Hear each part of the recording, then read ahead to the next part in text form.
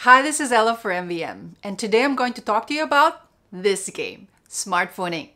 But I'm also going to talk to you about this game, Food Chain Magnate, because this is like this, like that.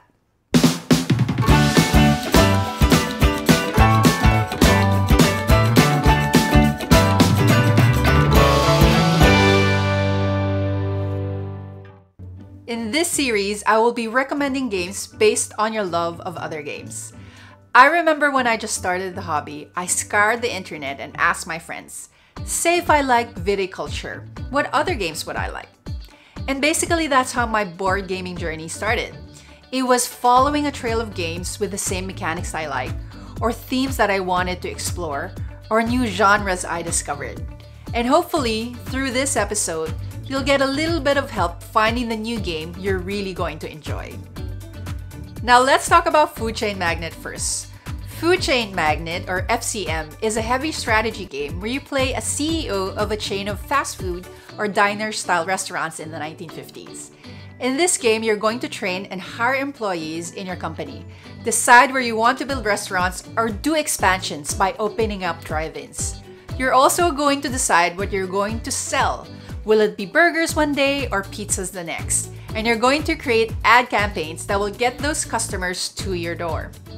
So thematically, Smartphone Inc. might be up your alley if you love Food Chain Magnate.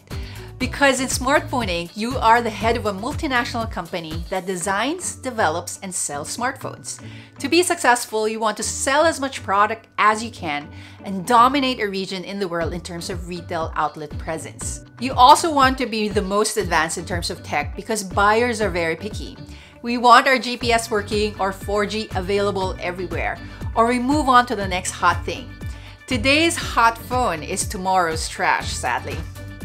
But as much as I love Food Chain Magnate, it's easily in my top 50, Smartphone Inc. does have an advantage in terms of playing time. Food Chain Magnate with 4 players can easily last up to 4 hours. On the other hand, I played a game of Smartphone Inc. with 5 players, and we did it in about an hour and a half. So if you're having that FCM itch, but not that FCM time, that Smartphone Inc. might be the answer. Now, while these two games are not exactly alike, like Grown Up Mary-Kate and Ashley, or Ed Sheeran and the guy who plays Ron Weasley, there is a striking resemblance. Some mechanics in Smartphone Inc. remind me of Food Chain Magnate. In FCM, each round you set up your company structure, deciding which employee is going to be working or is going to be at the beach sipping pina coladas. And this is a key decision in the game because hiring the right employee means you're going to be able to feed the customers that are asking for burgers, or you're going to be able to do that marketing campaign that is going to send those customers or steal them from other restaurants. Something similar happens in Smartphone Inc., but you're not going to do it with these cards. You're going to do it with these pads. Each turn, you're going to manipulate these pads, put them on top of each other, or angle them in such a way that only certain symbols are showing. The truck icons let you expand into neighboring markets. Cogs let you research new tech. These crate symbols let you produce phones, and there are a ton of ways you can mix and match them each round. And both games are also about area control, not in a war game sense, but in a supply and demand sense. In Smartphone Inc., it's about expanding into the right region, with the right tech, with the right product at the right price so that you can sell first.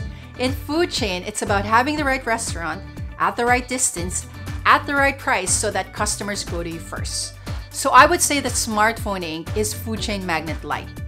Yes, the term is a bit simplistic as Smartphone Inc. is its own unique experience. And also there is a depth to Food Chain Magnate that it can't touch. But if you want that sort of same feel for about half the playing time, then I think you'll really enjoy Smartphone. And that was an episode of Like This, Like That, where I talk about board game doppelgangers and try to help you in my own little way find that game you'll probably enjoy playing with your mates. If you have any questions about the games I discussed or want game suggestions, then please write them in the comments below. Please also subscribe to our channel, follow us on social media, Facebook, Instagram, and Twitter. And this is Ella for MVM. See you next time.